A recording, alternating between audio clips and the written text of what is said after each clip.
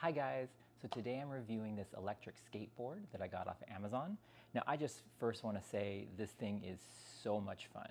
Now I've skated all my life and seriously wow. I mean, I feel like a little kid on this, and all my buddies that I have let try this out, I mean, they can't wipe the smiles off their faces.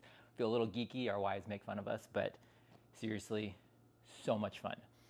That being said, I want to talk a little bit about the board itself. Now, it's a pretty high quality board.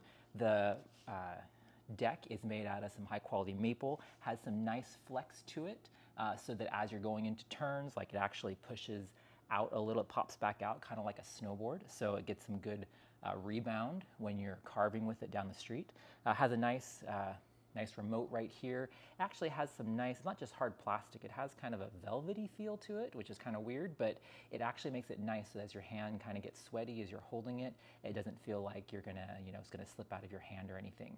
Just be cautious, this wheel right here, which is your brake, as well as your gas or your forward wheel, it's very sensitive, especially when you get to some of the higher speed levels. This has 5 speeds. Definitely start off with level number 1 and then slowly work your way up. I mean, I've only made it just to level 3, which gets you to about, I don't know, about 18 miles an hour. And seriously, on a skateboard, 18 miles an hour is really fast. I mean, it's faster than you're gonna go on a normal skateboard, like going down a hill. So be very careful with this. I mean, my word of caution is this board and any electric skateboard is not something that you want to be learning how to skateboard on.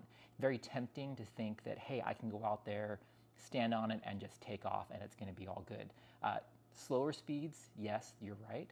But as you get faster, things happen really quickly. So especially when you're on the street or you're in a parking lot, if you're not used to paying attention to the cars around you, your surroundings, the road, what's going on like that, you can get into some dangerous situations really quickly. And I mean, like I said, I've been skateboarding all my life. I'm a snowboard instructor.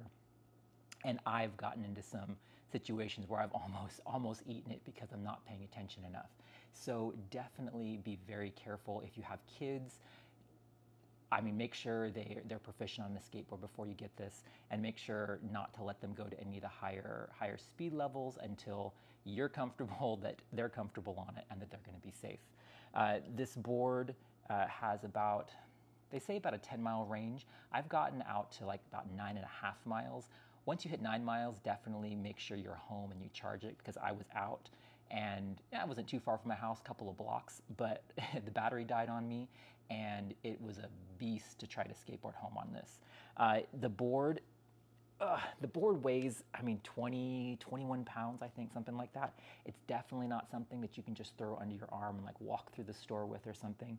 So just be prepared for that. I know when I got the board, I wasn't expecting it to be this heavy, and it was oh my goodness, this thing weighs a ton. But obviously you don't notice it when you're actually on it and you're riding. I really like the way the deck has created, or the way they manufactured it. It actually has concave to it. I don't know if you can see it right there. Concave here in the middle, so the edges are a little bit higher than the center. And then both the front and the back are kind of concave, angled up a little bit. Now this helps a lot for your foot positioning when you're actually out there riding the board, and it helps for going into turns, right? Because you're going to lean back on your heels to turn one way, toes the other, and having this to kind of put your feet against really helps you get some sharp turns, because like other people have mentioned, this board does not have a very good turning radius.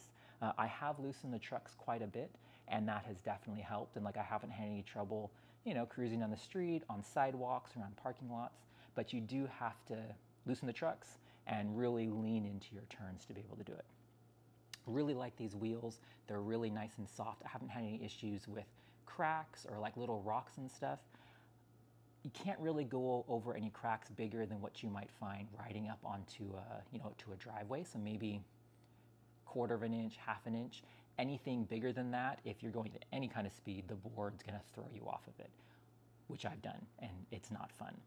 So just be careful when you're doing that. I'm a little leery of going over speed bumps just because you have the batteries and the motor and everything underneath.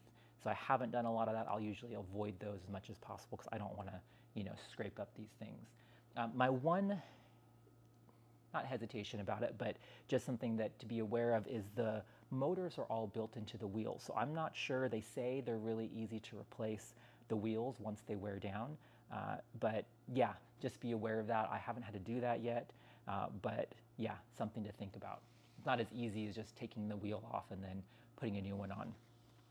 Something that's really nice this thing comes with is its own skateboard tool. And I don't have it with me. It's actually in my tool chest right now. Forgot to bring it with me right now. But it's amazing. It has 3 different attachments on it for the different size bolts that you're going to find, and it also has a little like screwdriver attachment that has a Phillips and a Allen wrench on it, which is really nice because all the screws on the deck are Allen heads. Something to make sure you do when you first get the board, make sure you tighten all your screws, check the nuts on the wheels and on the trucks, because when I got the board, everything felt fine, but before I took it out, I did tighten it down and I found that the screws holding the batteries to the board were actually quite loose. And make sure you check those every time before you go out, because with the amount of riding you're going to do on this thing, over all the cracks and bumps and everything in the road, these things will get loose on you. And so just make sure to tighten those down, check everything before you take it out.